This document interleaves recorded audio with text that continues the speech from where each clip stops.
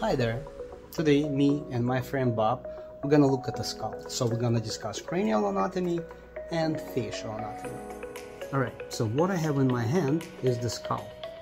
So we're gonna discuss cranial bones and facial bones. So there are 8 cranial bones and there are 14 facial bones. They have their functionality, and that's what we're gonna look at. So the frontal bone protects the lobe, face, and the internal structure of the frontal brain. So the frontal bone is separated by the coronal suture from the parietal bones. Parietal bones also separated by the suture. This suture is called sagittal or mid-sagittal suture. But if you look at the back posteriorly, the parietal bones are also articulated with occipital bone. And there's also a suture. So the parietal bones also articulates through this suture, right, through the sagittal suture and lomboid suture. So the parietal bone, they form the side and the cranial roof. On the lateral side, we have a temporal bone. So the temporal bone articulates with parietal bone. There are 2 temporal bones like 2 parietal bones. If this is the 2 parietal, this is the temporal, and this is temporal. So they articulate via the suture. This suture is called squamous suture, so that are on both sides. So let's recap. 6 cranial bones. So there are 8 cranial bones, but 6 are visible. Frontal bone, occipital bone, 2 parietal bones, and 2 temporal bones.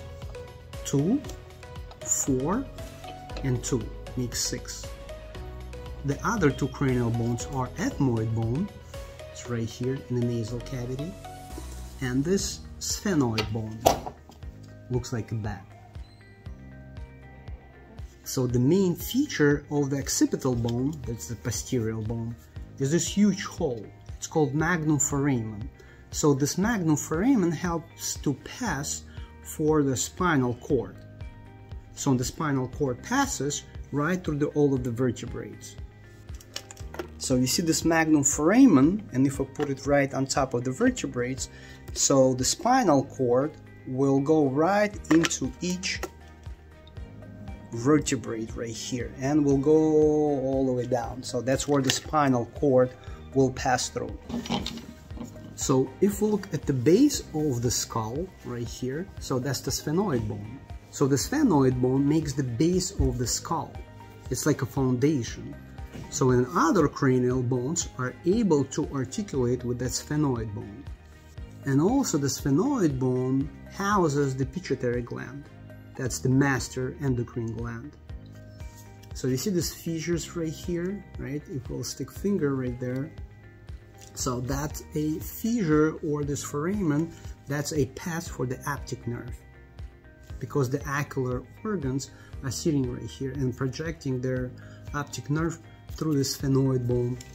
So the ethmoid bone is a part of the nasal cavity and this nasal septum right here. So we just have discussed 8 cranial bones: frontal, occipital, 2 parietals, 2 temporals, 1 ethmoid, and 1 sphenoid. So now let's discuss facial bones. So there are 14 facial bones. So this is a mandible, the chin, right? So that articulates with the maxilla. So the mandible is just 1 bone, right? So it articulates with the rest of the skull through the TMJ joint, temporal mandibular joint. Temporal bone, mandible, right? Temporal, mandibular, and this is a joint. Then another 2 facial bones are the maxilla. So here's a fissure right here that separates one side and another side. That's the maxilla. So if you look inferiorly, so here's a fissure, and that fissure fuses at the age of 11, 12, 13-ishly. So it's like 2 separate bones. So there's the fissure is just a crack in the bone. Normal crack. So it's 2 bones, right? Maxilla, 2 maxilla and 1 mandible.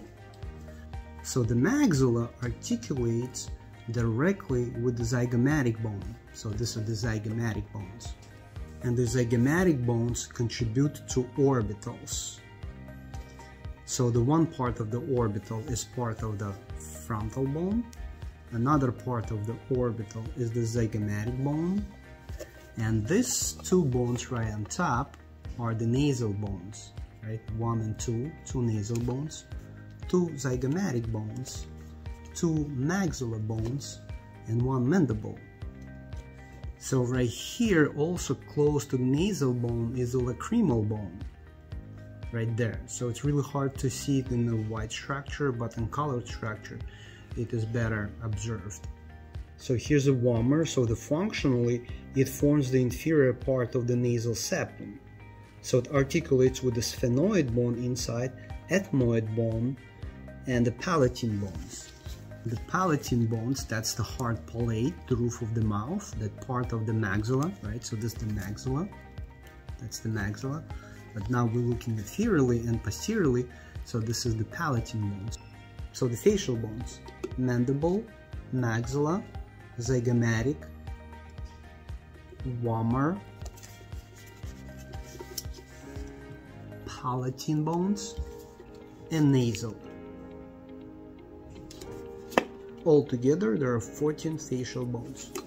So this was a quick review without going into the real small landmark details on the cranial bones and the facial bones.